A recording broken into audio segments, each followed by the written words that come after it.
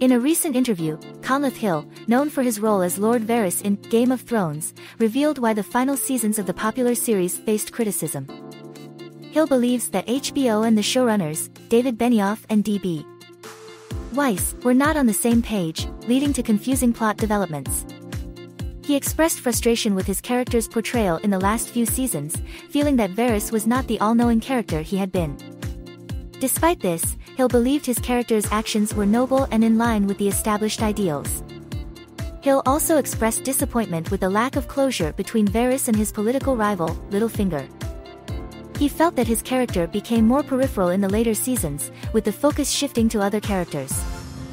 Despite these issues, Hill acknowledges that the overall experience on the show has been overwhelmingly positive.